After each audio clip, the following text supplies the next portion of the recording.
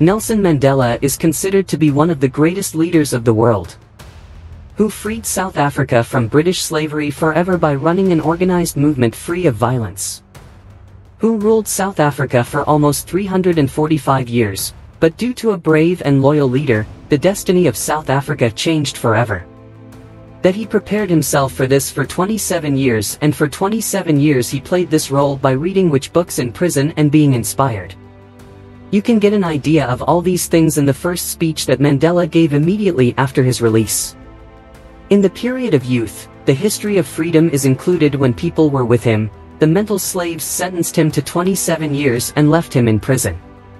The jailer of the prison calls Mandela every day and says that it was better than this, he would get the death penalty, it was such a dangerous punishment. How Mandela quietly continued his movement while in prison and inspired his generation to education. What caused him to fall out with his wife, and why did he leave her, and what famous phrase did he say afterwards that will live on in the hearts and minds of people for the rest of the world? The time has come for Mandela to say goodbye to this world of mine and yours. Why is mourning celebrated for 3 days? Let's try to know. Who was this Mandela in which he freed the people of his country from slavery forever and ever?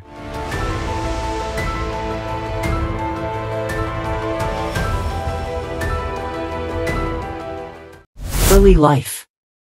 Childhood, 1918 to 1934. Mandela was born on July 18, 1918, in the village of Mvezo, which was part of South Africa's Cape Province at the time. His given name, Ralilala, which translates to troublemaker in Xhosa, was later changed to Madiba, his clan name. His great-grandfather, Ngubengcuka, led the Thembu kingdom in the Transkeian territories of South Africa's current Eastern Cape Province. Ngubengcuka's son, Mandela, became Nelson Mandela's grandfather and the origin of his surname. As Mandela was the son of a king's wife from the Xiba clan, left-hand house, his descendants were considered morganatic, meaning they were not eligible to inherit the throne but were recognized as hereditary royal advisors. Nelson Mandela's father, Gadla Henry Mfakaniiswa Mandela, 1880–1928, served as a local chief and counselor to the monarch.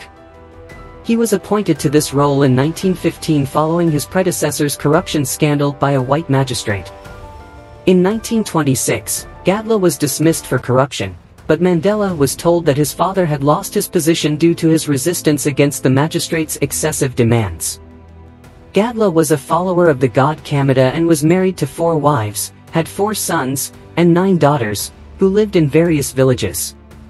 Mandela's mother, Nosakini Fanny, was Gadla's 3rd wife and the daughter of Nkedema from the right-hand house, a clan of the Xhosa. Mandela later mentioned that his early years were deeply influenced by traditional Xhosa customs and taboos. He grew up with 2 sisters in his mother's kraal in the village of Qunu, where he spent a lot of time with other boys, taking care of the cattle.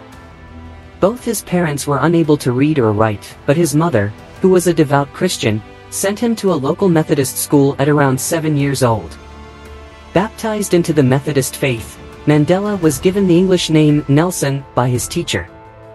At about 9, his father came to live with them at Qunu, where he passed away from an unknown illness Mandela believed to be lung disease. Feeling cut adrift, Mandela later described his father's proud rebelliousness and stubborn sense of fairness as traits he inherited. Mandela's mother took him to the Great Place Palace at Mkekazwini, where he was placed under the care of the Thembu regent, Chief John Jintaba Dalingibo.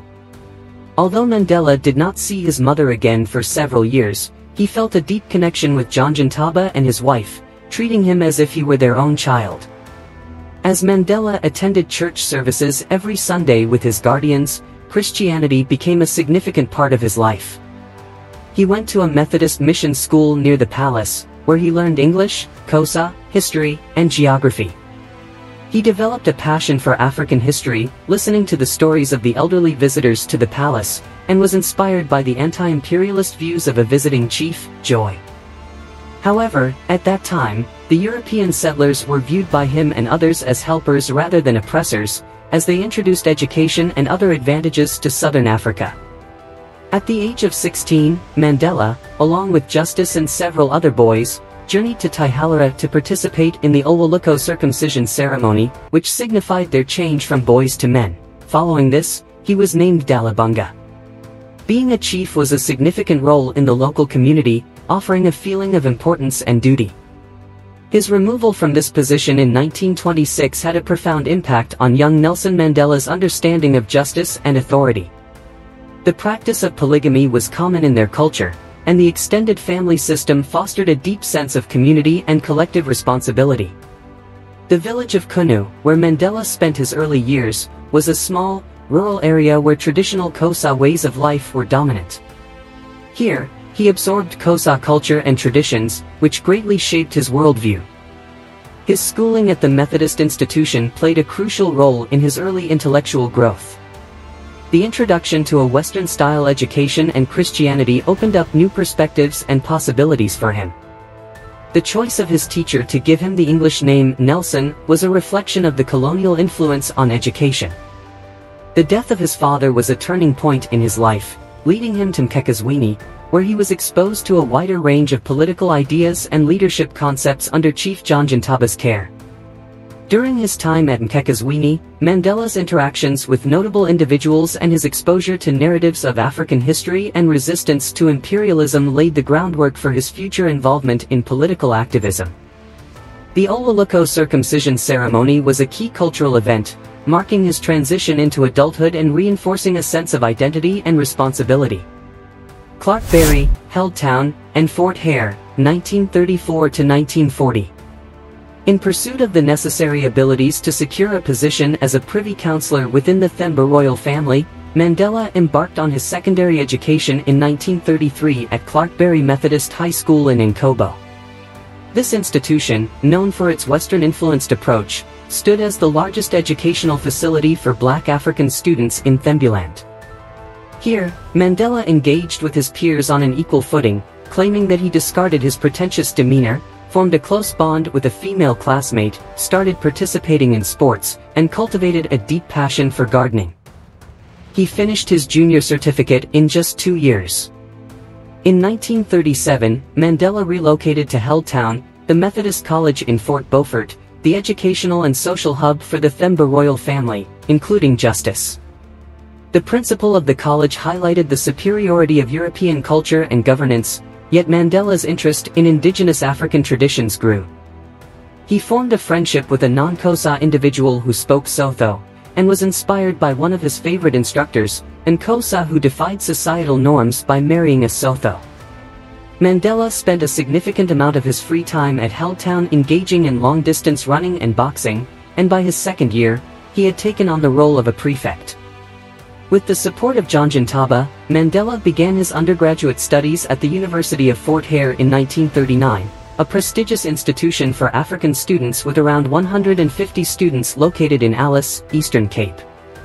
His academic pursuits included English, anthropology, politics, native administration, and Roman Dutch law, with the goal of securing a position as an interpreter or clerk within the Native Affairs Department. He resided in the Wesley House dormitory, where he formed close relationships with his relative K.D. Matanzima and Oliver Tambo, who would become his lifelong friend and ally. He also took up ballroom dancing, starred in a drama society play about Abraham Lincoln, and conducted Bible study sessions within the local community as a member of the Student Christian Association. Despite having acquaintances affiliated with the African National Congress (ANC), who advocated for South Africa's independence from British rule, Mandela steered clear of the emerging movement. Instead, he became a staunch advocate for the British war effort during the Second World War. By the conclusion of his first year, he became embroiled in a dispute with the Students' Representative Council, SRC, over the quality of the food, which led to his suspension from the university. He never returned to complete his undergraduate studies. Arriving in Johannesburg, 1941–1943. In December 1940, Mandela returned to Mkekazwini and found out that John Jantaba had arranged marriages for him and Justice. Dissatisfied with this arrangement, they escaped to Johannesburg through Queenstown, arriving in April 1941. Mandela began working as a night watchman at Crown Mines, which was his initial exposure to the workings of South African capitalism. However, He was quickly dismissed when the headman of the community, the Induna, discovered his fugitive status. He then stayed with a relative in George Gotch Township, where he met Walter Sisulu, a real estate agent and ANC activist. Sisulu helped Mandela secure a position as an articled clerk at the law firm of Witkin, Seidelsky, and Eidelman, managed by Lazar Seidelsky, a progressive Jewish man who supported the ANC's objectives. At the firm, Mandela formed friendships with Gaur Radebe, a member of the Hlubi ANC and Communist Party, and Nat Bregman, a Jewish communist who was his initial white friend. Mandela attended Communist Party meetings and was impressed by the sense of equality among people of different races, including Europeans, Africans, Indians, and coloreds. However, he chose not to join the party due to its atheism, which conflicted with his Christian beliefs, and he saw the struggle against apartheid as a racial issue rather than a class struggle. To further his education, Mandela took a University of South Africa correspondence course while working on his bachelor's degree at night. Despite the challenges of poverty, crime, and pollution in Alexandra Township, it remained a place he cherished.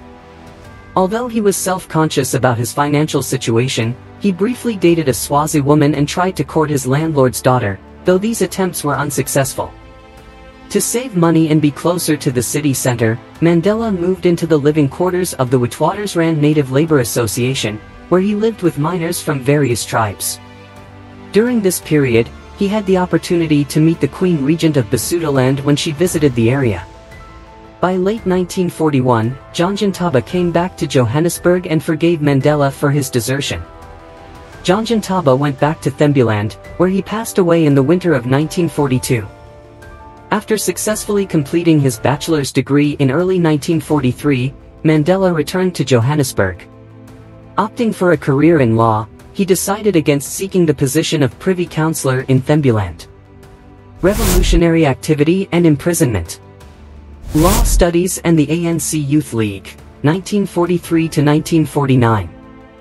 Mandela started his legal education at the University of the Witwatersrand, where he was the sole African student and encountered intense racism.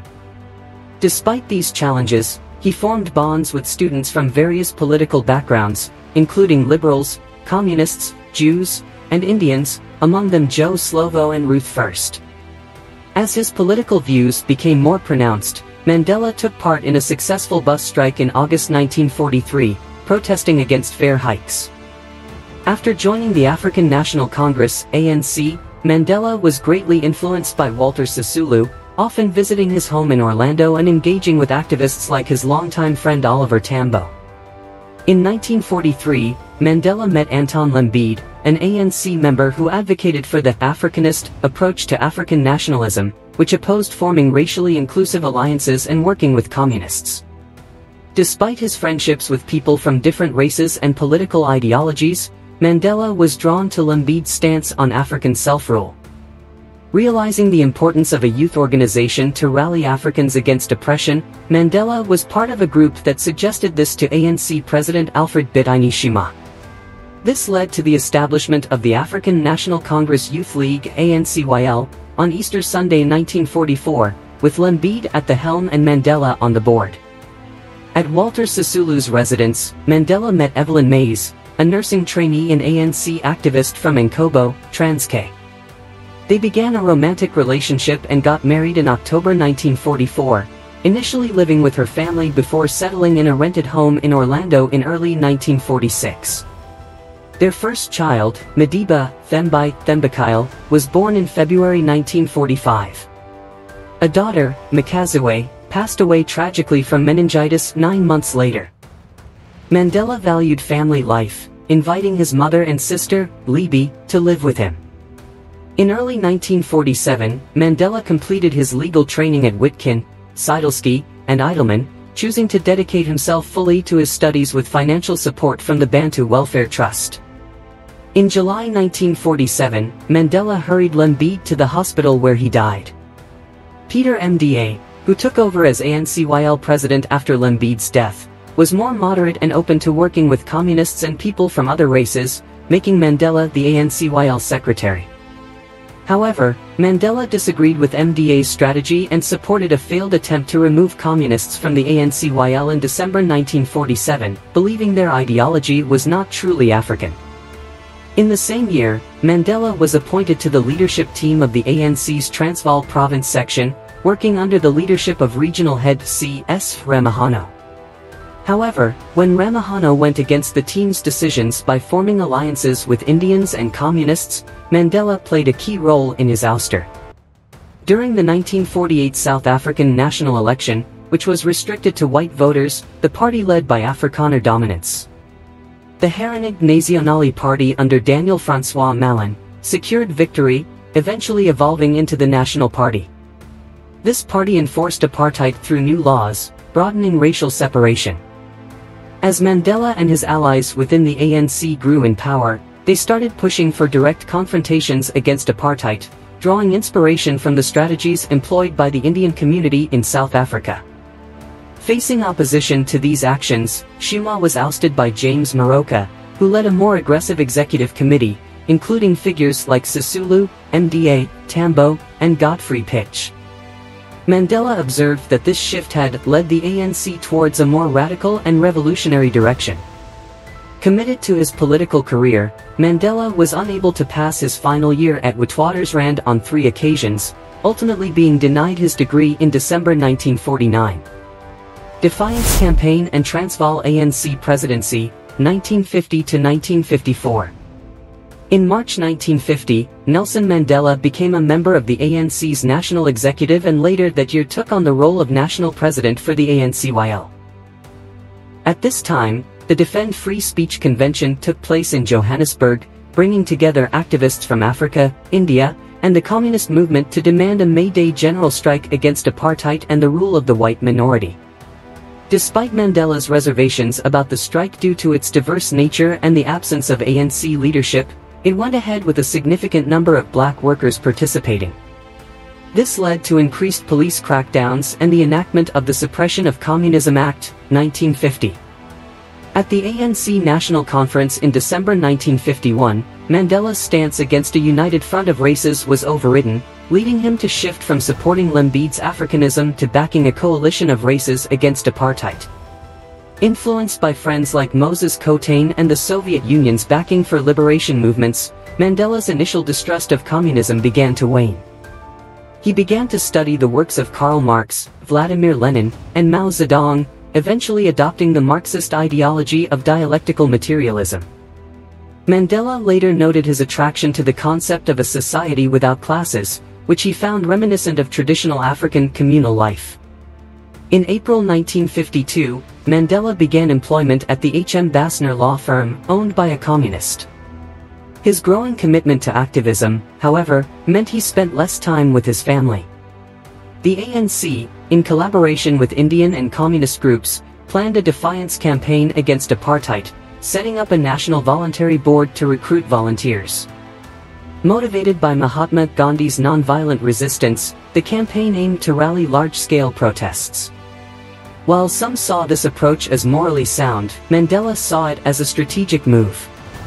At a Durban rally on June 22, he addressed a crowd of 10,000, kickstarting the campaign's protests, which led to his arrest and brief detention in Marshall Square Prison. These incidents cemented Mandela's status as a prominent black political figure in South Africa. The campaign resulted in a dramatic increase in ANC membership from 20,000 to 100,000, prompting the government to launch widespread arrests and pass the Public Safety Act, 1953, which permitted martial law. Following J.B. Mark's ban from public appearances, he recommended Mandela as his successor.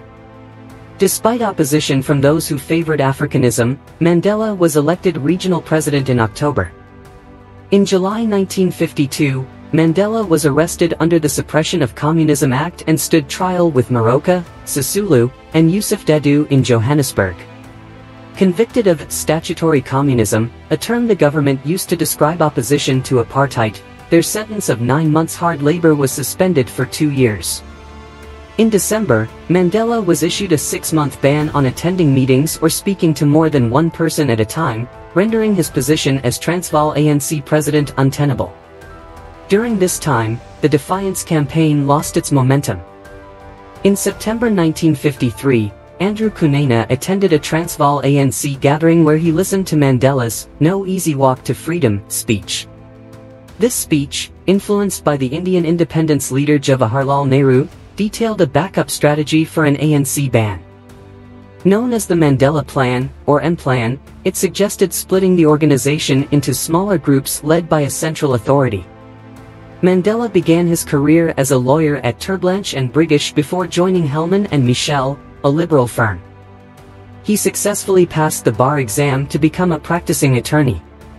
In August 1953, Mandela and his comrade, Nelson Mandela, opened their own law firm, Mandela and Tambo, in the heart of Johannesburg.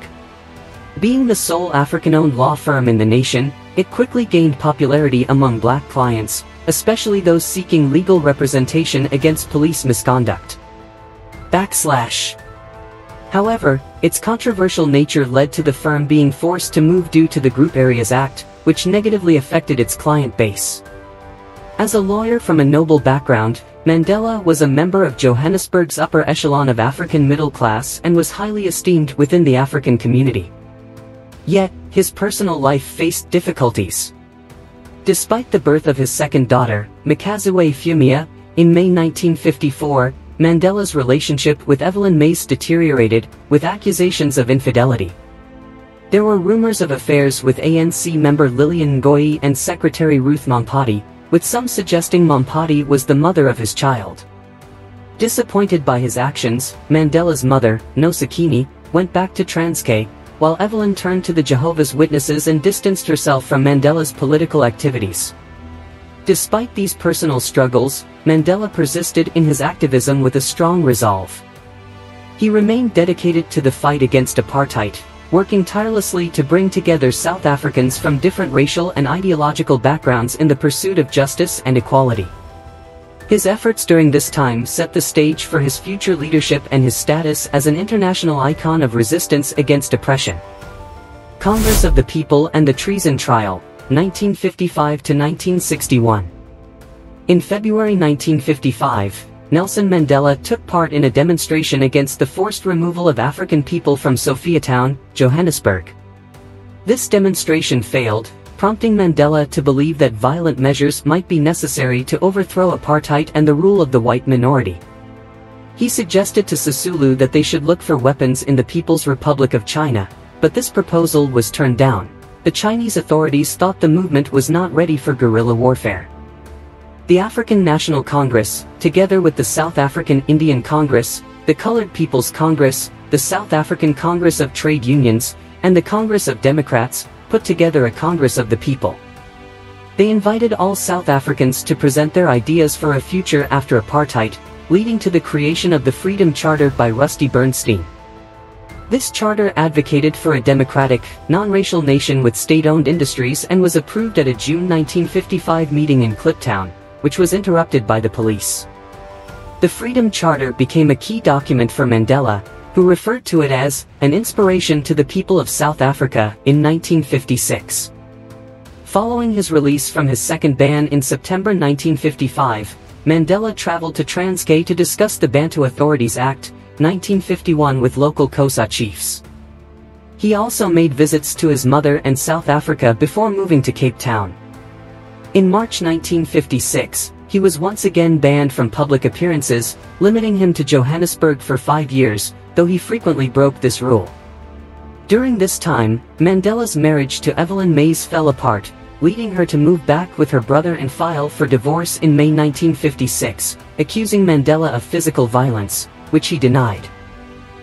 The divorce was completed in March 1958, with Evelyn being awarded custody of the children. During the divorce, Mandela began a relationship with Winnie Madikizela, a social worker, whom he married in June 1958. They had 2 children, Zenani, born February 1959, and Zinziswa, 1960 to 2020. In December 1956, Mandela and the majority of the ANC's national leadership were apprehended together on charges of high treason against the government. They were detained in Johannesburg prison amidst widespread demonstrations, and underwent an initial evaluation before being released on bail. The legal team, headed by Vernon Barange, started to challenge the accusations in January 1957. By January 1958, Oswald Pirot took over as the prosecutor, and in February, the court decided that the defendants should proceed with their trial in the Transvaal Supreme Court. The official treason trial commenced in Pretoria in August 1958, with the defendants successfully replacing the 3 judges who were associated with the National Party. In August, one of the charges was dismissed, and in October, the prosecution dropped its case, presenting a revised version in November that accused the ANC's leadership of promoting violent uprisings, a claim the defendants denied. In April 1959, members of the Africanists who were unhappy with the ANC's approach to racial inclusivity established the Pan-Africanist Congress, PAC. Mandela disagreed with the PAC's stance on racial exclusivity, describing it as immature and naive. Both the ANC and PAC took part in a campaign against pass laws in the early 1960s, during which Africans destroyed their passes. The PAC-led rally in Sharpeville turned into a disaster when the police opened fire on the crowd, resulting in the death of 69 individuals, known as the Sharpeville Massacre. This event received global criticism and sparked widespread riots in South Africa, with Mandela publicly destroying his pass in support. In reaction, the government declared a state of emergency, imposed martial law, and prohibited the ANC and PAC. Mandela and other activists were arrested and spent 5 months in pre-trial detention in poor conditions at Pretoria local prison.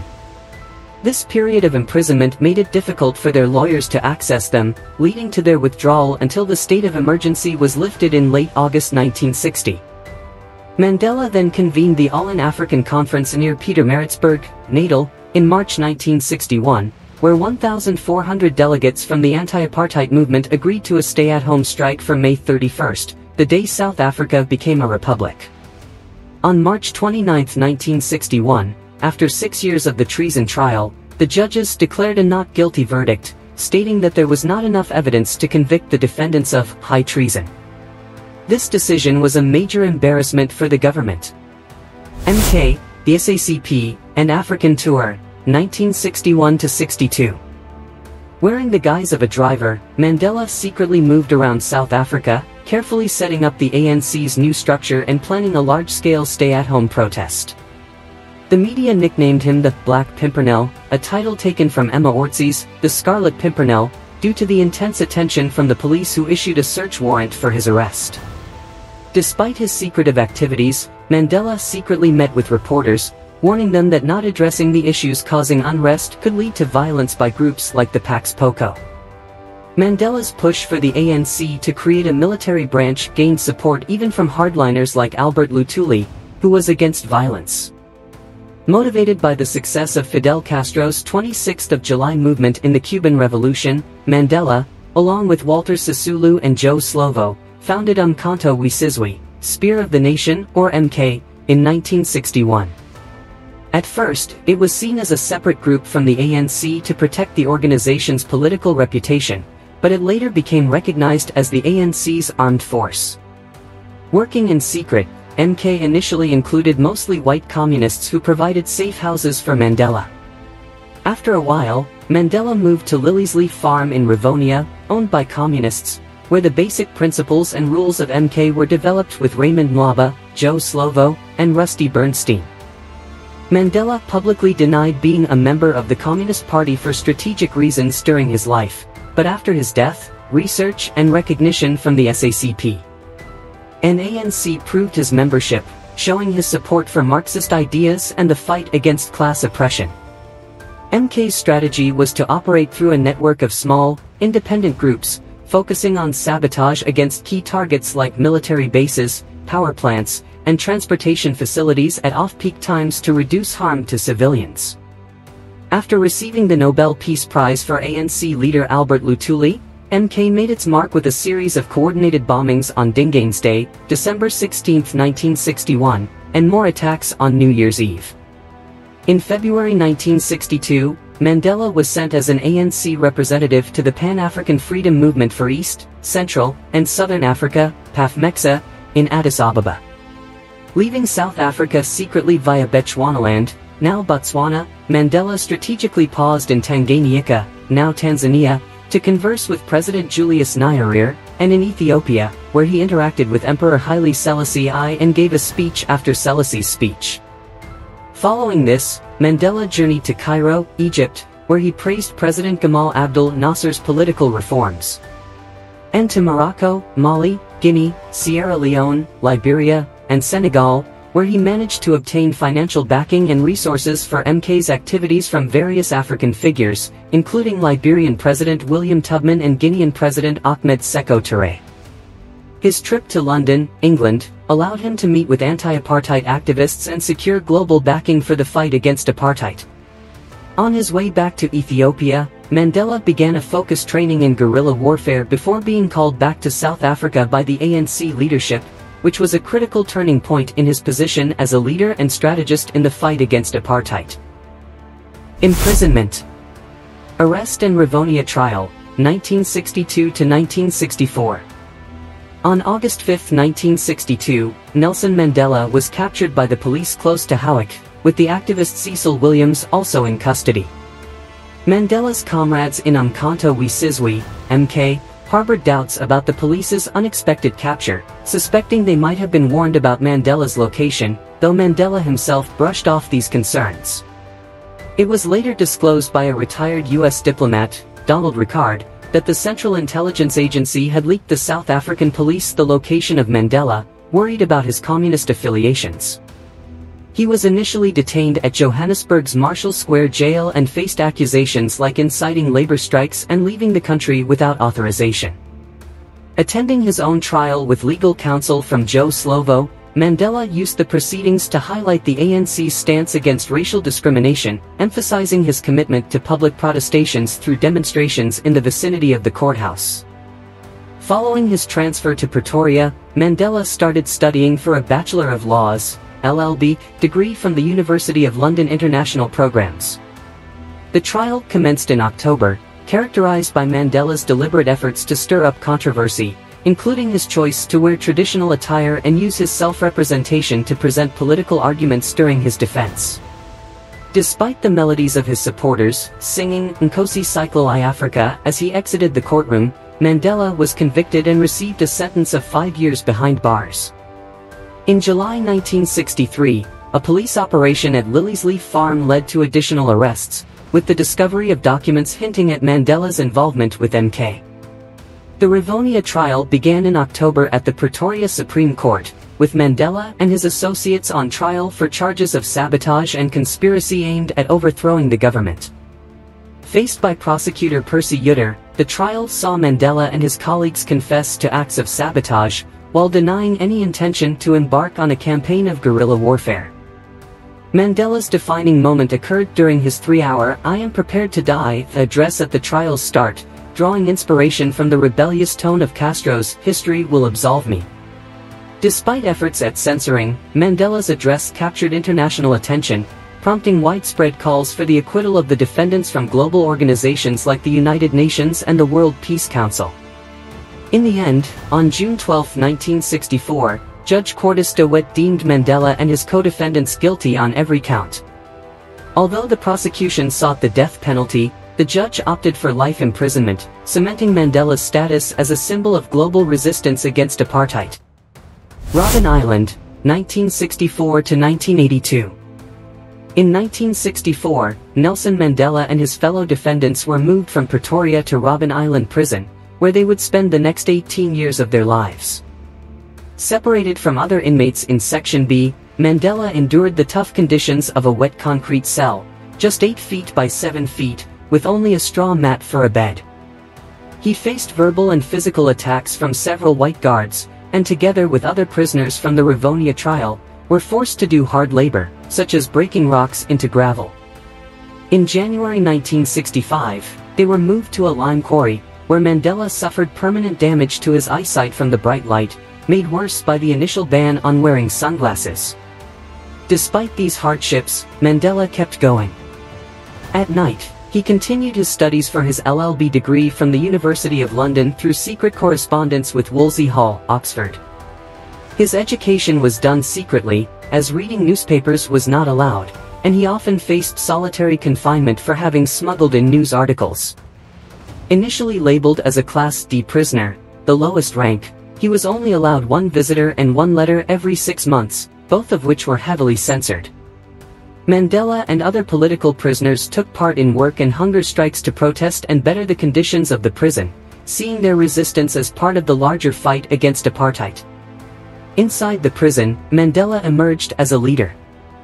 He was chosen to be part of the 4-person high organ of ANC prisoners, along with Walter Sisulu, Govan Mbeki, and Raymond Mlaba. He also played a key role in Ulundi, a group that represented all political prisoners on the island, building connections even with members of other groups like the PAC and Uchi Chan Club. Mandela started the University of Robben Island, where inmates taught and debated on various topics, including socio-political issues. Despite his deep faith in Christianity and regular attendance at Sunday services, Nelson Mandela delved into Islam and learned Afrikaans, aiming to connect with prison guards and sway them to his cause. Outside the prison, official guests such as the vocal liberal Helen Suzman from the Progressive Party offered crucial support, while discussions with world leaders like British Labour Party MP Dennis Healey highlighted Mandela's increasing international importance. His personal life was marked by significant challenges. His mother died in 1968, and he missed her funeral, while his eldest son, Thembi, was killed in a car crash the following year. Mandela's wife, Winnie, also faced political difficulties and was seldom allowed to visit him, even after her release in 1977.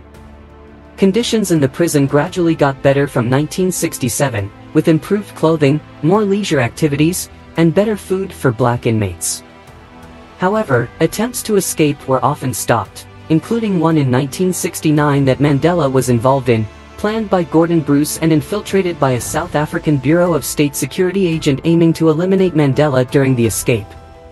Initially, prison officials like Pete Badenhorst increased the severity of punishments, but Mandela's complaints to visiting judges led to Badenhorst's transfer to oversee prison operations, followed by a more cooperative approach from Commander Willie Willems, who aimed to better the prison conditions.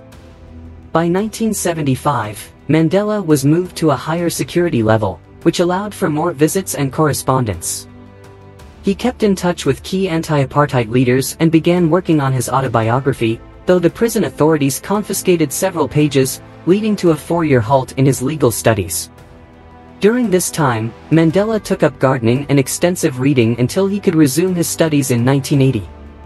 As political dynamics shifted internally, Mandela's influence dipped in the late 1960s as attention shifted to figures such as Steve Biko and the Black Consciousness Movement, BCM. Mandela tried to forge alliances with these younger activists, though he criticized their racialist beliefs and negative views towards white anti-apartheid activists. The international demand for Mandela's release grew louder around his 60th birthday in 1978, further boosted by accolades like an honorary degree from Lesotho, the Jawaharlal Nehru Award, and the freedom of the city of Glasgow in the years that followed.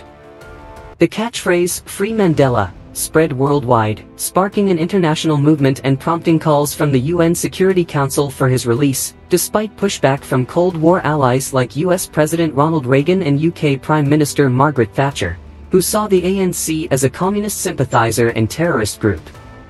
Pollsmoor Prison, 1982 to 1988.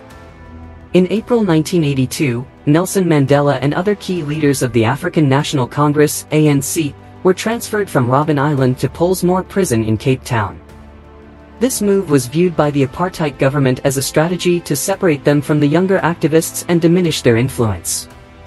Pollsmoor provided slightly better living conditions than Robben Island, including the opportunity for Mandela to establish a rooftop garden, a small comfort that offered him a tranquil space for reflection while he was imprisoned.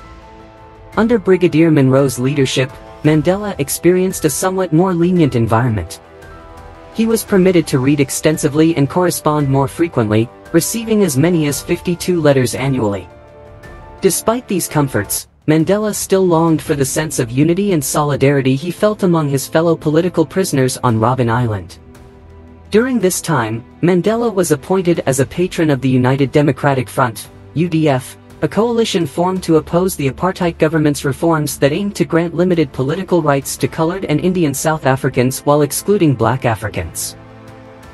This strategy, viewed by Mandela and the UDF as a means to divide the anti-apartheid movement along racial lines, was a significant concern. The early 1980s in South Africa were characterized by heightened political violence and economic decline. As international pressure increased, multinational banks and governments, in response to global anti-apartheid movements, began to divest from South Africa. Mandela's imprisonment became a central point of global protests and efforts to secure his release, despite the South African government's attempts to quell dissent and uphold apartheid policies. In February 1985, as calls for Mandela's release grew louder, President P.W. Botha proposed conditional freedom in exchange for Mandela's renouncement of violence as a political strategy.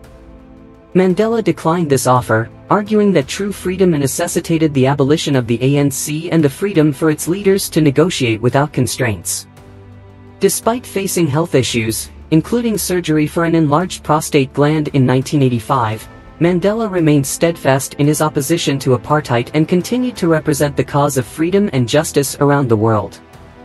Throughout the mid-1980s, Mandela engaged in clandestine discussions with Minister of Justice Kobie Coetsee, exploring the possibility of negotiations with the apartheid government.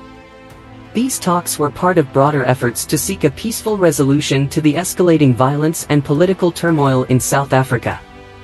Mandela's leadership and perseverance during this period cemented his status as a global icon of resistance to apartheid and garnered him increasing international acclaim and support.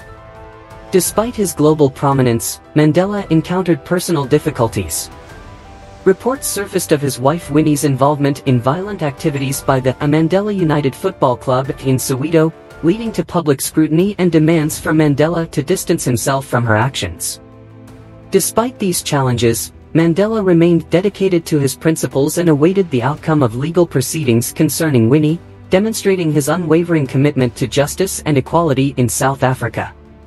Victor Verster prison and release, 1988 to 1990.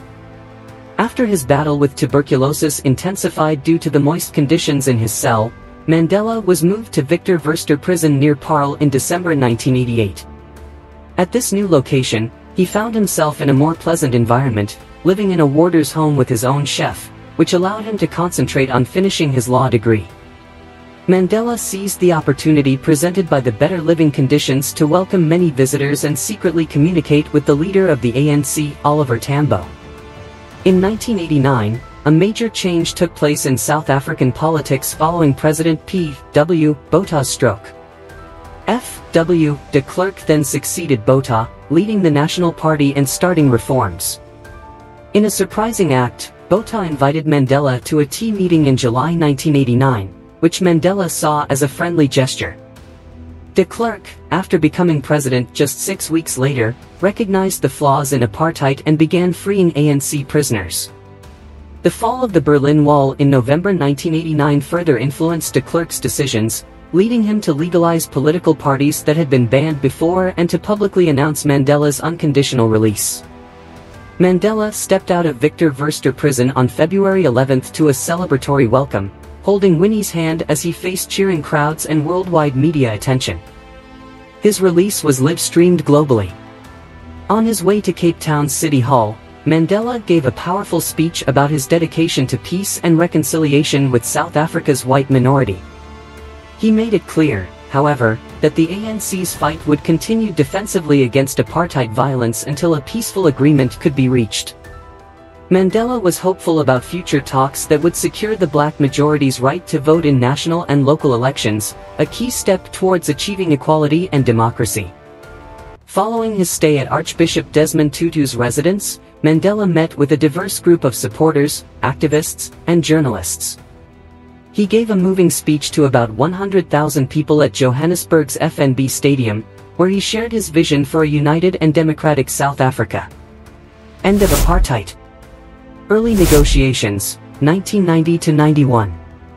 Following his release, Nelson Mandela embarked on a comprehensive tour across Africa, visiting countries like Zambia, Zimbabwe, Namibia, Libya, and Algeria.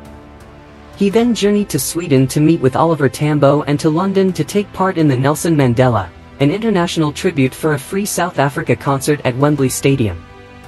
During this time, Mandela was actively campaigning for international support for sanctions against the apartheid government.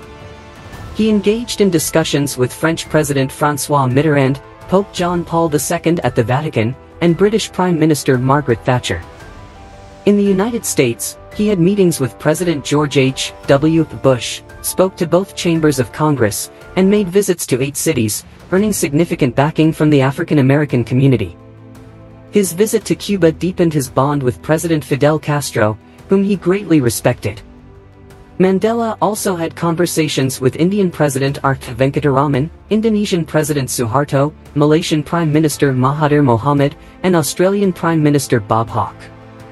He made a trip to Japan but refrained from visiting the Soviet Union, a country that had historically supported the ANC. In May 1990, Mandela led a diverse ANC delegation in initial talks with a group of Afrikaner leaders. His understanding of Afrikaner history impressed the government group, leading to the Groot Minute, which ended the state of emergency declared by the government. In August, Mandela, recognizing the ANC's military disadvantage, suggested a ceasefire known as the Pretoria Minute, despite pushback from some MK members. Throughout 1990 and the years that followed, Mandela concentrated on bringing together and fortifying the ANC. He delivered a significant speech at a Johannesburg conference in December, attended by 1,600 participants, showcasing a more conciliatory approach than anticipated. At the ANC's national conference in Durban in July 1991, Mandela acknowledged the party's flaws and presented strategies for achieving majority rule. He was elected ANC president at this gathering, succeeding Oliver Tambo, and managed the selection of a 50-member National Executive Committee. As he took up his new position, Mandela set up his office at the recently acquired ANC headquarters at Shell House in Johannesburg.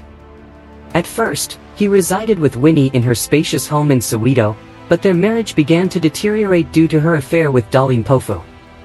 Even though he stood by her during her legal battle for kidnapping and assault, their relationship encountered difficulties. He managed to gather financial support for her legal defense from global figures, including Muammar Gaddafi, but their split was made public in April 1992. Following this, the ANC expelled Winnie from the national executive for mishandling the party's funds, leading Mandela to relocate to the predominantly white neighborhood of Houghton in Johannesburg. During this time, Mandela dealt with a surge in black-on-black violence, especially involving ANC and Inkatha Freedom Party members in KwaZulu-Natal, which led to many deaths. Mandela tried to mediate between Inkatha Freedom Party leader Mengisuthu Buthelezi and himself, but the ANC's opposition obstructed any progress. He believed the violence was caused by a third force within the government's intelligence agencies, accusing President de Klerk of being involved in events such as the Sebokeng massacre. Despite agreeing to a peace deal with Buthelezi and de Klerk at a national peace summit in September 1991, the violence continued, creating obstacles for Mandela's goal of achieving a peaceful transition in South Africa. CODESA talks, 1991–92. The Convention for a Democratic South Africa, CODESA, kicked off in December 1991 at the Johannesburg World Trade Center, hosting 228 representatives from 19 political parties. Cyril Ramaphosa was in charge of the ANC's team, while Nelson Mandela was a key player. By the end of the meeting, President de Klerk criticized the ANC for its violence in his address. Mandela took this opportunity to publicly call out de Klerk as the head of a corrupt and illegitimate group. Despite the power of the National Party and ANC, there was little progress in the negotiations. The second CODESA took place in May 1992, with de Klerk pushing for a federal setup with a rotating presidency to safeguard ethnic minorities after apartheid. Mandela disagreed, arguing for a centralized system under majority rule. After the Boipatong massacre, where Inkatha militants, backed by the government, killed ANC members, Mandela paused the talks. He went to a summit of the Organization of African Unity in Senegal, pushing for a UN Security Council resolution and the establishment of a UN peacekeeping force to stop what he called state terrorism. In August, the ANC led the biggest strike in South African history, with supporters staging a march on Pretoria. Following the Bisho massacre, where Ciskei Defence Force soldiers killed 28 ANC members during a protest, Mandela saw the violence rise and called back to the negotiating table in September. His demands included the release of all political prisoners, the prohibition of Zulu traditional weapons, and the enclosure of Zulu hostels, which de Klerk begrudgingly agreed to. Discussions led to a pact for a mixed-race nationwide election and the creation of a 5-year alliance government of national harmony, together with a constitutional committee that allowed the National Party to maintain its power. The ANC also agreed to protect the employment of white government workers, which triggered backlash from within the party. Mandela and de Klerk concluded a temporary constitution based on democratic principles, ensuring the division of powers, the establishment of a constitutional court, and the inclusion of a constitution similar to that of the US. The nation was organized into 9 regions, each governed by its own leader and civil service, striking a balance between de Klerk's desire for a federal system and Mandela's preference for a centralized government. The path to democracy was challenged by the Concerned South Africans group, COSAG, a coalition that included Inkatha and far-right Afrikaner parties pushing for the separation of ethnic groups. In June 1993, the right-wing Afrikaner Weerstandsbeweging, AWB, attacked the Kempton Park World Trade Center. After the killing of ANC activist Chris Hani, Mandela gave a widely seen speech to quell the violence and participated in a large funeral in Soweto for Oliver Tambo, who had died recently. In July 1993, Mandela and de Klerk each went to the United States, where they met with President Bill Clinton and were honored with the Liberty Medal. They were jointly recognized with the Nobel Peace Prize in Norway shortly after. Inspired by Thabo Mbeki, Mandela started to work with business figures and softened his position on nationalizing industries to attract international investment, despite opposition from socialist groups within the ANC. This change in approach was supported by representatives from the Chinese and Vietnamese Communist parties at the January 1992 World Economic Forum in Switzerland. General election, 1994. As the April 27, 1994 election drew near, the African National Congress, ANC, launched a comprehensive campaign, setting up 100 election centers and holding people's forums across the country, featuring prominent appearances by Nelson Mandela, who was highly respected among black South Africans. The ANC campaigned on a Reconstruction and Development Programme, RDP, promising to construct 1 million homes in 5 years, ensure free education for all, and improve access to vital services like water and electricity, under the catchphrase, "A better life for everyone." The funding for these grand plans was not clearly stated, leading to doubts among the South African media, especially those not supportive of Mandela, who were concerned about continuing ethnic conflicts and backed the National or Democratic Party instead. Mandela concentrated on raising funds for the ANC, traveling extensively to North America, Europe, and Asia to attract wealthy benefactors, including supporters of the apartheid government. His proposal to reduce the voting age from 18 to 14 was rejected by the ANC but became a target for mockery. Worries about the COSAG potentially causing election disruptions were heightened by violence in Bophuthatswana and events such as the Shell House Massacre, which involved the AWB and Inkatha. Mandela engaged in talks with Afrikaner leaders and military figures like P.W. Botha, Pik Botha, and Constant Viljoen, convincing many to join the democratic process. He also negotiated with Inkatha's Buthelezi to contest the elections rather than seeking to secede. In a significant development, Mandela and President de Klerk took part in a televised debate, where Mandela's surprising offer to shake de Klerk's hand was seen as a significant step towards reconciliation. The election went on with little violence, although an AWB cell carried out lethal car bombings, resulting in the deaths of 20 people. As expected, the ANC won the election with 63% of the vote, just short of the two-thirds majority needed to unilaterally amend the constitution. The ANC emerged victorious in 7 provinces, while Inkatha and the National Party each won 1. Mandela cast his ballot at Orange High School in Durban, publicly acknowledging that despite the ANC's victory in the election, the process had been tainted by fraud and sabotage. Presidency of South Africa, 1994 to 1999. After being elected, Nelson Mandela became the first black leader of South Africa, taking office in Pretoria on May 10, 1994, a ceremony watched by 1 billion people worldwide. The event was graced by 4,000 guests, including global leaders from various regions and political views, with Mandela at the helm of a coalition government that included members from the African National Congress (ANC), the National Party, and Inkatha, all following the guidelines of the interim constitution.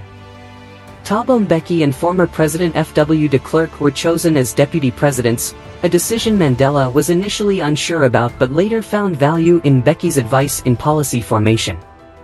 Selecting the presidential residence at Tuinhuis in Cape Town, Mandela allowed de Klerk to keep the Groot Schuur mansion, choosing instead the adjacent Westbrook estate, renamed Genadendel, which means Valley of Mercy in Afrikaans. He also lived in Houghton and Qunu, where he was actively involved in local matters and worked to settle tribal conflicts. Despite being 76 years old and facing health challenges, Mandela stayed active and often felt lonely. He welcomed celebrities like Michael Jackson and Whoopi Goldberg, formed friendships with affluent businessmen like Harry Oppenheimer, and even had a meeting with Queen Elizabeth II during her 1995 visit to South Africa, which drew backlash from some within the ANC who were critical of his ties to the monarchy. Despite his high-profile connections, Mandela led a simple life, donating a third of his earnings to the Nelson Mandela Children's Fund, which he founded in 1995. Mandela was a strong advocate for freedom of the press, working to dismantle censorship and build relationships with journalists, though he also criticized the media for its focus on sensational crime stories and its lack of diversity. In December 1994, Mandela released Long Walk to Freedom, a book based on a manuscript he wrote while in prison, co-written by American journalist Richard Stengel. At the ANC's 49th conference in late 1994, which saw the election of a more assertive national executive, Mandela's wife Winnie expressed a wish to reconcile, but he chose to start divorce proceedings in 1995. By that time, Mandela had begun a relationship with Graca Machel, a political activist from Mozambique and the widow of former President Samora Machel. Their friendship grew over time, and Machel often accompanied Mandela on his international trips, dividing her time between Mozambique and Johannesburg, initially rejecting his proposal for marriage to preserve her independence. National reconciliation. During his time as President of South Africa, Nelson Mandela played a crucial role in guiding the country from the era of apartheid to a multicultural democracy. He prioritized national reconciliation as a key goal, working to ease the concerns of the white community and ensure their inclusion in the emerging Rainbow Nation. Despite the ANC's leading role in the government of national unity, Mandela made a concerted effort to include diverse perspectives by appointing individuals from the apartheid period, such as F.W. de Klerk, as deputy president and other National Party members to important ministerial roles. His cabinet also featured younger leaders like Tito Mboweni and Jeff Radebe, alongside experienced ANC members. The relationship between Mandela and de Klerk was fraught with tension, particularly over issues like granting amnesty to police officers and legal protections for those who were part of the apartheid regime. However, Mandela made it a point to engage with those from the apartheid era, advocating for forgiveness and reconciliation as key elements in South Africa's recovery. His actions, such as supporting the South African national rugby team, the Springboks, during the 1995 Rugby World Cup, demonstrated his dedication to overcoming racial divides. His gesture of wearing a Springbok jersey and presenting the trophy to team captain Francois Pienaar after their win was a powerful symbol of unity among South Africans of all races. Mandela faced criticism from more extreme groups, including his estranged wife Winnie Mandela, who questioned his approach to reconciliation. Despite this, he continued to push for the creation of the Truth and Reconciliation Commission, TRC, led by Desmond Tutu, which was tasked with investigating the atrocities of the apartheid era. The TRC's investigations were controversial but were recognized by Mandela as essential for South Africa to confront its history and work towards a unified future. Throughout his presidency, Mandela remained steadfast in his commitment to reconciliation, viewing it as a fundamental step towards South Africa's advancement beyond its turbulent past. His leadership during this critical period established the groundwork for a democratic South Africa, focusing on justice, forgiveness, and unity in the face of complex challenges. Domestic programs. Mandela assumed office during a critical juncture for South Africa, inheriting a country deeply scarred by the legacy of apartheid. With a population of 40 million, it was clear that vast inequalities existed. 23 million were without electricity or proper sanitation, 12 million had no access to clean water. And the unemployment rate was a staggering 33%. More than half of the population was living in poverty, highlighting the daunting challenges Mandela's government had to confront from the start. From an economic standpoint, South Africa was burdened with significant obstacles, including depleted financial resources and a large portion of the budget being dedicated to paying off debts. This limited the scope of the ambitious Reconstruction and Development Programme, RDP, Mandela had campaigned on. In response, the government shifted its strategy in 1996 towards the growth, employment and redistribution policy, aiming for economic expansion through market-friendly reforms and attracting foreign investment. However, this approach was met with criticism within the African National Congress, ANC, for its perceived neoliberal tendencies. Despite these financial limitations, Mandela's administration took on critical social reforms. The budget for welfare spending saw significant increases, with the goal of achieving equality in grant distribution among different racial groups. Free healthcare was made available to children and pregnant women, which was later extended to all users of primary healthcare. By 1999, the government had accomplished several key objectives, reached 3 million people with telephone services, enrolled 1.5 million children in schools, upgraded 500 clinics, electrified 2 million homes, provided water access to 3 million people, and built 750,000 houses. Mandela's term was also marked by legislative changes. The Land Reform Act of 1996 protected the rights of workers on leased land, while tougher regulations on the arms industry were put in place to prevent the sale of weapons to authoritarian governments. He also emphasized the importance of tourism as a key economic sector, recognizing its potential for growth and job creation. However, Mandela's administration was not without criticism. The handling of the HIV/AIDS epidemic, which was affecting 10% of the population by 1999, was particularly scrutinized, with calls for more aggressive action. Mandela later acknowledged the shortcomings of his government's initial response to the pandemic. High crime rates and allegations of corruption also eroded public trust.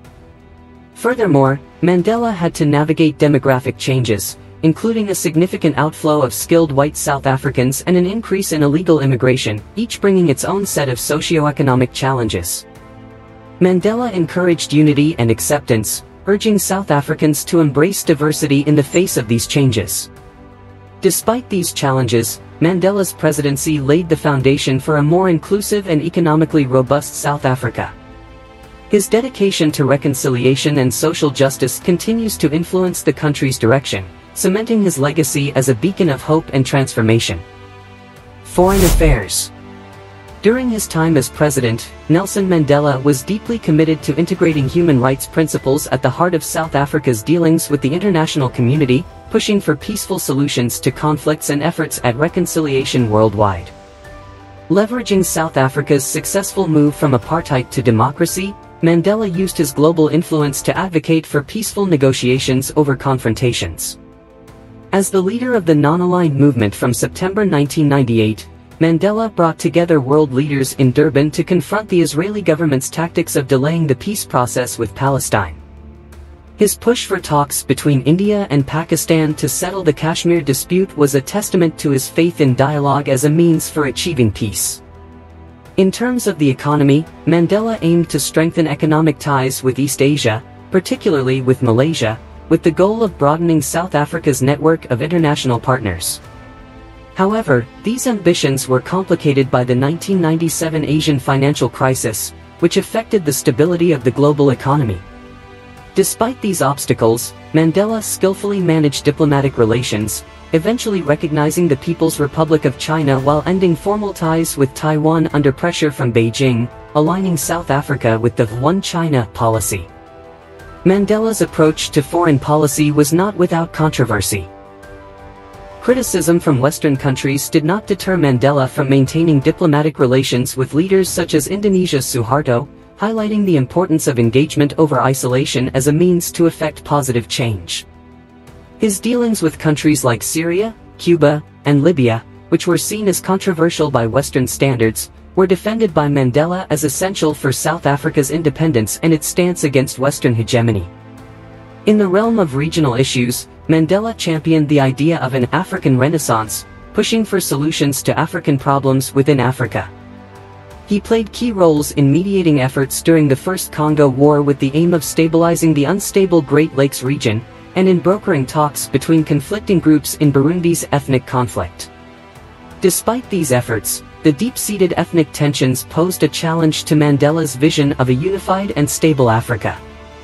On a domestic level, Mandela authorized South African military intervention in Lesotho in 1998 to back Prime Minister Pakalitha Mosisili's government amidst political turmoil.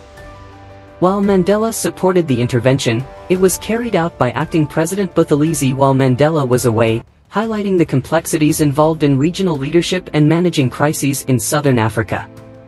Mandela's foreign policy legacy is a testament to his steadfast dedication to global justice, human rights, and the unity of Africa. His strategy in international relations sought to position South Africa as a beacon for peace and reconciliation, skillfully navigating complex global situations while advancing Africa's interests on the international stage. Withdrawing from politics. The enactment of South Africa's new constitution in May 1996 marked a significant milestone in the country's journey towards democracy. It was crafted to establish a solid governance structure with effective safeguards against the misuse of political and administrative authority. However, not all were in favor of this crucial document. Former President F.W. de Klerk and his National Party were opposed to its implementation, citing concerns about what they saw as unfair treatment by the ANC-led government. In response, the National Party withdrew from the coalition government, which had been a key component of the Government of National Unity established after the 1994 elections. Under the leadership of Nelson Mandela, the ANC filled the vacant cabinet seats left by the Nationals, thereby cementing its dominance in the government. Thabo Mbeki, who had been deputy president alongside de Klerk, took over the position by himself, indicating a shift in the balance of power within the ruling coalition. Throughout Mandela's presidency, his relationship with Chief Mengisuthu Buthelezi of the Inkatha Freedom Party, IFP, underwent notable changes. Initially characterized by tension and historical disputes, Mandela's efforts towards reconciliation reached Buthelezi, who eventually played a crucial role during times when both Mandela and Mbeki were absent from the country, acting as acting president. This action highlighted Mandela's commitment to promoting unity and stability across South Africa's varied political landscape. By late 1997, Mandela chose not to seek re-election as president of the ANC, a decision that surprised some within the party. He publicly supported Cyril Ramaphosa, a leading ANC figure, as his preferred successor, believing him to be someone who could lead the party forward with a pragmatic and inclusive strategy. However, despite Mandela's endorsement, Thabo Mbeki won the party elections, succeeding Mandela as the new president of the ANC. This transition shed light on the ANC's internal workings and the changing leadership within the party after apartheid. In his personal life, Mandela's bond with Graca Machel grew stronger, culminating in their marriage in July 1998. The wedding, held on Mandela's 80th birthday, was a lavish affair attended by numerous dignitaries and friends from around the globe, reflecting Mandela's status as a worldwide symbol of reconciliation and leadership. In March 1999, Mandela delivered his farewell speech to Parliament, marking the conclusion of his presidency and his exit from active political life. Despite the challenges faced by the ANC government during his time in office, Mandela remained immensely popular among the people of South Africa, with polls showing high approval ratings, highlighting his lasting legacy as a leader who steered South Africa through a critical period of transition and change. Post-presidency and final years. Continued activism and philanthropy, 1999 to 2004. In June 1999, after stepping down from active political life, Mandela planned to lead a serene existence between Johannesburg and Qunu. His ambition to pen a continuation of his autobiography, titled The Presidential Years, was left unfinished until it was published posthumously in 2017. However, Mandela struggled with solitude and quickly returned to a hectic public life, participating in daily activities, meetings with world leaders and celebrities, and actively contributing to the Nelson Mandela Foundation, which was founded in 1999 with a focus on rural development, building schools, and fighting HIV/AIDS. Despite facing criticism for his approach to the HIV/AIDS epidemic during his time in office, Mandela was committed to the cause after his retirement, describing it as a battle that had taken more lives than all previous wars. He supported the Treatment Action Campaign, pushing for better access to antiretroviral drugs for those living with HIV in South Africa. Moreover, Mandela successfully battled prostate cancer in July 2001. Over the years, Mandela continued to broaden his charitable work. He launched the Nelson Mandela Annual Lecture in 2002 and played a key role in creating the Mandela Rhodes Foundation at Rhodes House, University of Oxford, which provided scholarships for African students pursuing postgraduate studies. His efforts also included establishing the Nelson Mandela Center of Memory and starting the 46664 campaign against HIV/AIDS.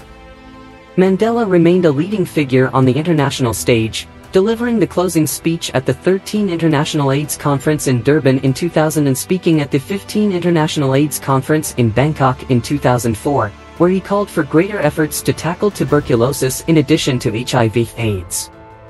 He also shared the news of his son Makatho's death from AIDS in January 2005, aiming to challenge the stigma associated with the disease. As he grew more vocal in his later years, Mandela criticized Western nations' military actions. He strongly opposed NATO's 1999 intervention in Kosovo, viewing it as an overreach by powerful countries. Similarly, he expressed his opposition to the United States' decision to go to war in Iraq in 2003, calling it a regrettable move and criticizing President George W. Bush and British Prime Minister Tony Blair for disregarding the United Nations and suggesting hidden motives related to Iraqi oil. Mandela's outspoken nature sometimes led to controversy, especially when he criticized the United States for its past atrocities, including the atomic bombings of Japan. Despite these criticisms, Mandela later mended his relationship with President Bush. Continuing to be active in global affairs, Mandela visited Abdelbaset al-Megrahi, a suspect in the Lockerbie bombing, in Barlini prison, publicly criticizing the harsh conditions of his detention as psychological torture. Retiring from retirement, 2004 to 2013. In June 2004, at 85 years old and dealing with worsening health, Mandela declared his retirement from retirement, stepping away from the limelight with the remark, "Don't call me, I will call you." Despite reducing his appearances in public and declining most requests for interviews, he kept in touch with his close friends and family, while the foundation discouraged any public gatherings. Continuing his involvement in global issues, Mandela set up the Nelson Mandela Legacy Trust in 2005. He visited the United States to speak about aid for Africa at places like the Brookings Institution and the NAACP. During this period, he had meetings with U.S. Senator Hillary Clinton, President George W. Bush, and his first encounter with then-Senator Barack Obama. Mandela also encouraged Zimbabwean President Robert Mugabe to step down due to escalating human rights violations, publicly advocating for his resignation in 2007. In 2007, Mandela, together with Graca Machel and Desmond Tutu, brought together world leaders in Johannesburg to address global issues, establishing the Elders, a group he announced on his 89th birthday. The 90th birthday of Mandela in July 2008 was celebrated across the country, including a tribute concert in Hyde Park, London. Throughout Thabo Mbeki's term, Mandela was a loyal supporter of the ANC, often dominating Mbeki at joint events. He developed a better relationship with Mbeki's successor, Jacob Zuma, although the Nelson Mandela Foundation criticized his grandson Mandla Mandela for flying him to a pro-Zuma rally in the Eastern Cape during a storm in 2009. In 2004, Mandela successfully campaigned for South Africa to host the 2010 FIFA World Cup, viewing it as a suitable present for the decade following the end of apartheid. Despite his health issues, Mandela made his last public appearance at the World Cup's closing ceremony, receiving widespread praise. From 2005 to 2013, Mandela and his family were embroiled in legal battles over the assets and family trusts for his descendants. By mid-2013, as Mandela was fighting a lung infection in Pretoria, family disputes over the burial sites of his children were at their peak, highlighting the ongoing family conflicts. Illness and death, 2011 to 2013. In February 2011, Nelson Mandela was briefly hospitalized due to a respiratory infection, which garnered worldwide attention. This was followed by a second hospital stay in December 2012 for a lung infection and the removal of a gallstone. Despite a successful operation in early March 2013, he was reinfected with the lung condition, leading to his third hospitalization in Pretoria. By June 2013, Mandela's health had worsened, requiring him to be admitted to Pretoria's hospital in critical condition. Archbishop Thabo Makgoba of Cape Town paid Mandela a visit, offering prayers with Graca Machel, while President Zuma postponed his Mozambique visit to be with Mandela the following day. In September 2013, Mandela was released from the hospital, though he remained in a delicate state of health. After battling a long-term respiratory illness, Mandela passed away on December 5, 2013 at the age of 95, around 2050 local time at his residence in Houghton, surrounded by his loved ones. President Zuma announced Mandela's demise on television, declaring 10 days of national mourning and planning a memorial service at Johannesburg's FNB Stadium for December 10, 2013, with December 8 set aside as a day for national prayer and reflection. Mandela's remains were on display from 11 to December 13 at the Union Buildings in Pretoria, after which a state funeral was held on December 15 in Qunu. Around 90 delegates from foreign countries came to South Africa to participate in the memorial events. It was later disclosed that 300 million rand, approximately $20 million, that was initially set aside for humanitarian projects was instead used to cover the costs of the funeral. The media was inundated with tributes and reflections, while social media was filled with images and messages in honor of Mandela. His estate, valued at $4.1 million, was distributed among his wife, other relatives, staff, and educational institutions. Political ideology. Mandela identified himself as both a supporter of African independence and a socialist, a position he maintained since his involvement with the ANC. He was mainly a hands-on politician, lacking the academic background of a scholar or theorist. Tom Lodge, a biographer, noted that for Mandela, politics was more about crafting stories of ethical behavior, focusing on actions rather than abstract principles. Sabelo J. Ndlovagachini, a historian, described Mandela as a liberal African nationalist, decolonial humanist, while Raymond Suttner, a political analyst, questioned the simplicity of labeling Mandela as liberal, pointing out his complex political ideology. Mandela was influenced by a variety of figures including leaders of India's independence movement like Gandhi and Nehru, activists of the civil rights movement in the United States, and other African nationalists such as Nkrumah, adapting their concepts to fit the South African situation while avoiding the anti-white views common among some African nationalists. This blend included elements from both countercultural and dominant Afrikaner nationalism, using the latter to further his cause against apartheid. His education in law played a crucial role in shaping Mandela's political journey. At first, he advocated for change through nonviolent means, advocating for a legal revolution. However, as apartheid suppression grew, he had to reluctantly consider the use of violence. Over time, Mandela moved towards a nonviolent strategy centered on negotiation and healing. His use of violence was strategic, designed to encourage his opponents to engage in discussions rather than escalating into a race conflict. This strategic approach sets Mandela apart from Gandhiism, though he has been occasionally compared to him by some commentators looking for ideological similarities. Democracy. In his speeches, Mandela sometimes seemed to adopt a dictatorial stance, yet he was unwavering in his support for democratic principles, always following the will of the majority, even when it conflicted with his own views.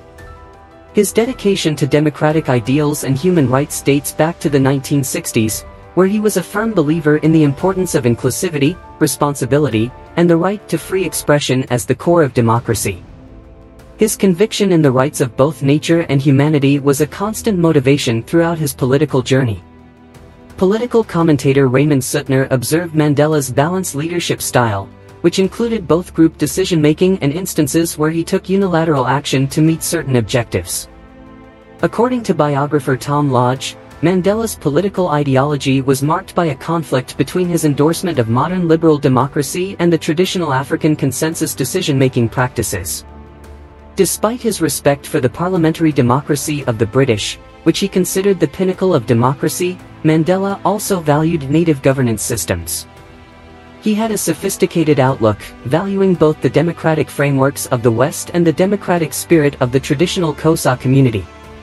This viewpoint set him apart from other African nationalist and socialist figures who were cautious about embracing Western democratic models they saw as alien to African cultural heritage. Socialism and Marxism. Mandela championed the idea of a society without social classes, rejecting the principles of capitalism, private ownership of property, and the power of the financial elite, as outlined by Anthony Sampson. He was drawn to Marxist ideas and supported the concept of scientific socialism during the fight for revolution.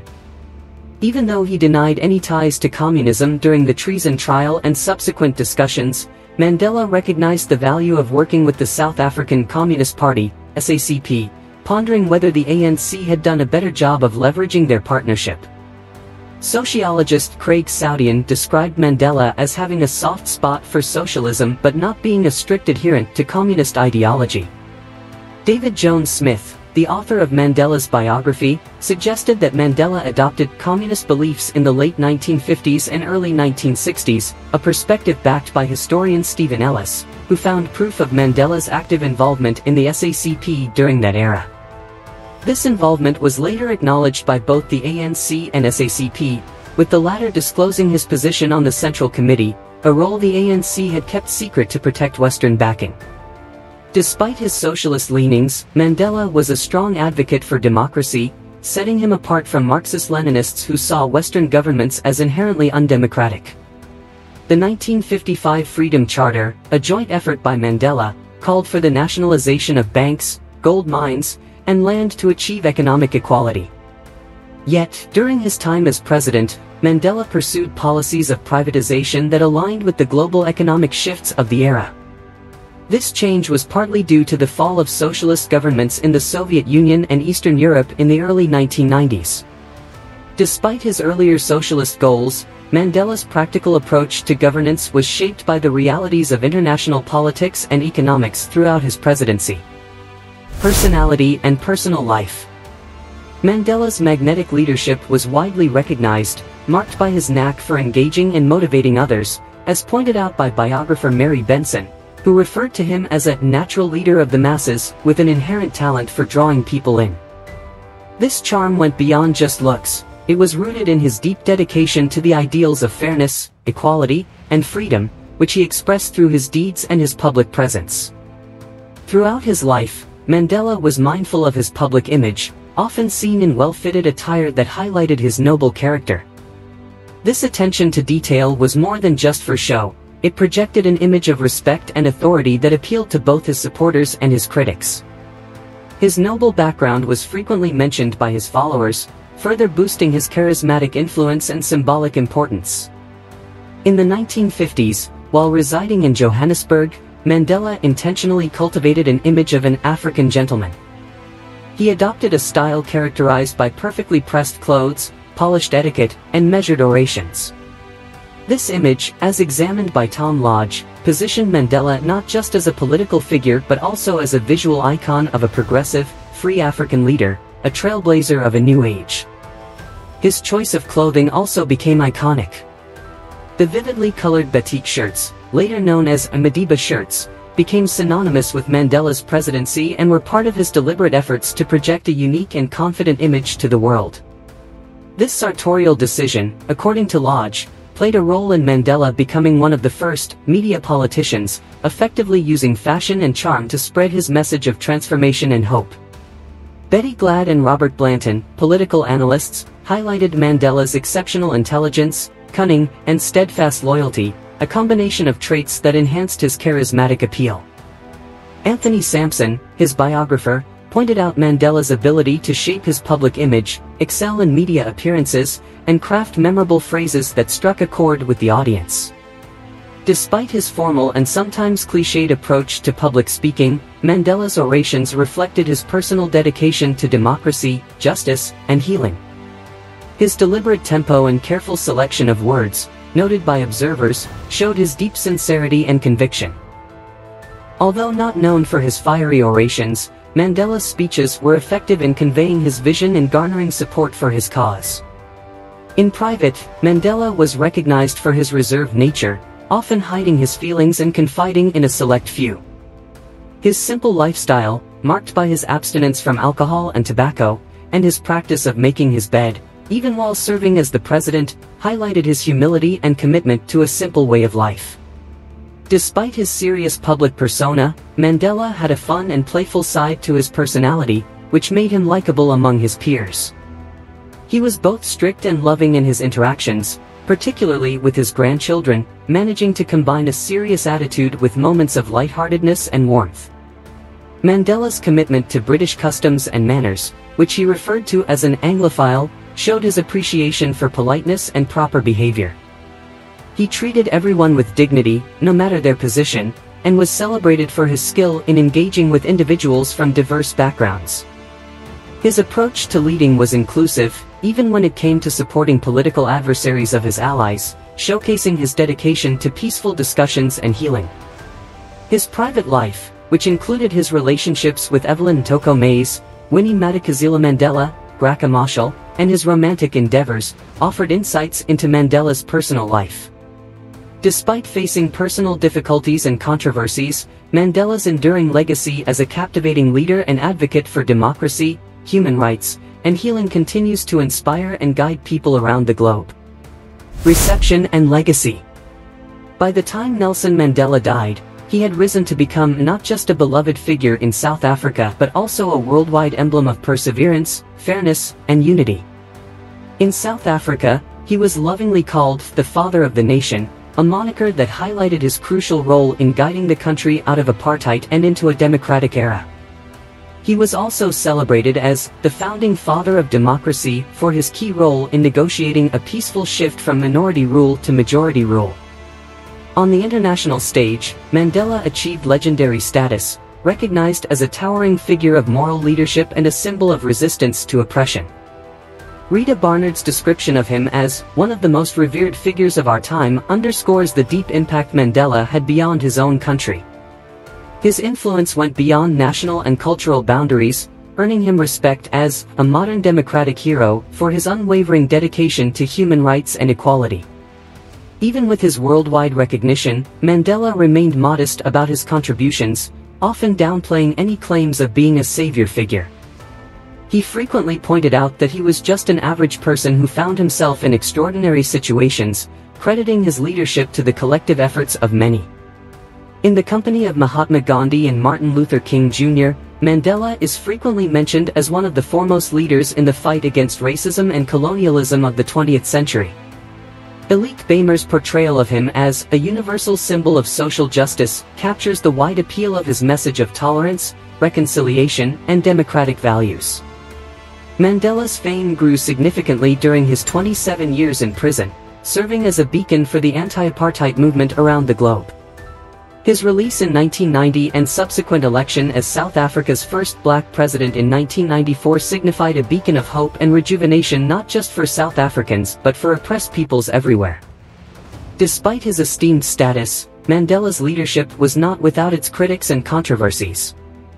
Western governments, including those of the United States under President Ronald Reagan and Britain under Prime Minister Margaret Thatcher, labeled the African National Congress (ANC), Mandela's party, as a terrorist organization due to its armed struggle against apartheid. Mandela's choice to engage in talks with the apartheid government and later to adopt a policy of reconciliation drew criticism from some within the ANC and radical groups, who felt he had given too much in exchange for too little. Critics also noted that Mandela's presidency, though symbolic and inspirational, faced significant obstacles in tackling urgent issues like HIV, AIDS and poverty. His strategy, which balanced practicality with idealism, often led to divided opinions, with some criticizing him for not pushing for more radical economic reforms. Nonetheless, Mandela's legacy continues to be a complex mix of accomplishments and challenges. His leadership style, marked by intelligence, strategic thinking, and a commitment to dialogue and inclusivity, has left a lasting impact on South Africa and the world. His ability to overcome personal hardships and political challenges to promote reconciliation and nation-building stands as a testament to his enduring legacy as a global icon of peace and justice. Orders, decorations, monuments, and honors. Throughout his life, Nelson Mandela was celebrated with an exceptional collection of over 250 awards, honors, and recognitions for his significant contributions to politics. His most distinguished awards included the Nobel Peace Prize for his work in ending apartheid and promoting peace in South Africa. Mandela also received the U.S. Presidential Medal of Freedom and the Lenin Peace Prize from the Soviet Union, highlighting his international reputation as a beacon of peace and justice. Beyond these distinguished honors, Mandela was also recognized with the Al-Gaddafi International Prize for Human Rights from Libya, the Bharat Ratna from India, and Nishani-Pakistan from Pakistan. He was awarded the Ataturk Peace Award by Turkey, which he initially declined due to concerns over human rights in the country but later accepted in 1999. Mandela was also made a member of the Order of Isabella the Catholic and the Order of Canada, becoming the first living person to be honored with honorary Canadian citizenship. Queen Elizabeth II awarded him the titles of Bailiff Grand Cross of the Order of St. John and a member of the Order of Merit. In South Africa, Mandela was given the freedom of the city of Johannesburg in 2004, and in 2008, a statue was erected at his release from prison, representing his path from imprisonment to presidency. Another notable statue was unveiled at Pretoria's Union Buildings in 2013, to honor his role in the country's efforts towards reconciliation. On July 18, Nelson Mandela's birthday, the United Nations declared it Mandela Day, in November 2009. This day encourages people around the world to spend 67 minutes volunteering, symbolizing Mandela's 67 years of commitment to the fight against apartheid. The United Nations also paid tribute to Mandela by renaming the amended Standard Minimum Rules for the Treatment of Prisoners as the Mandela Rules, in 2015, in recognition of his advocacy for the humane treatment of prisoners. In acknowledgement of his lasting legacy, the United Nations designated the years 2019 to 2028 as the Nelson Mandela Decade of Peace, highlighting his continued influence on global initiatives for peace and reconciliation. Biographies and popular media. The initial biography of Nelson Mandela was based on interviews with Mary Benson in the 1960s, providing insights into his early years and involvement in activism. Later, two official biographies were written by his close friends. Fatima Meer's Higher Than Hope highlighted Mandela's family background, deeply influenced by Winnie Mandela. Anthony Sampson's Mandela, published in 1999, offered a detailed look at his political career and personal experiences. Other significant biographies include Martin Meredith's Mandela, first released in 1997, and Tom Lodge's Mandela, published in 2006. From the late 1980s, Mandela's image became widespread across various forms of media, appearing on a broad range of items such as photographs, artworks, statues, and even common items like t-shirts and refrigerator magnets, often labeled as Mandela kitsch. Throughout the 1980s, he was also the subject of several impactful songs, including the specials Free Nelson Mandela, Hugh Masekela's Bring Him Back Home, Nelson Mandela, and Johnny Clegg's Asambananga, Mandela, which helped raise global awareness of his situation while in prison. Mandela's life story has been depicted in many films. Movies like the 2013 feature Mandela, Long Walk to Freedom, the 2017 miniseries Madiba, and the 1996 documentary Mandela span his entire adult life, from his youth to his presidency. Other films, such as the 2009 movie Invictus, and the 2010 documentary The 16th Man, focus on specific moments or themes in his life. Lukiel suggests that films like Invictus have played a crucial role in shaping Mandela's worldwide image, particularly through the perspective of American cinema. Great job, everyone, for taking the time to watch this video. We're sure it was both educational and captivating. Please remember to leave your comments before the clock runs out. Your input is incredibly valuable to us.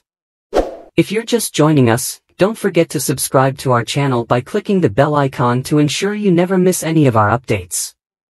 And if you liked what you saw, please let us know by giving it a thumbs up. It truly aids us in reaching a wider audience like you. Spread the word among your friends and family to help spread awareness and initiate important discussions. Together, we can create a change. Thanks again for your attention. Be on the lookout for more exciting content right here soon.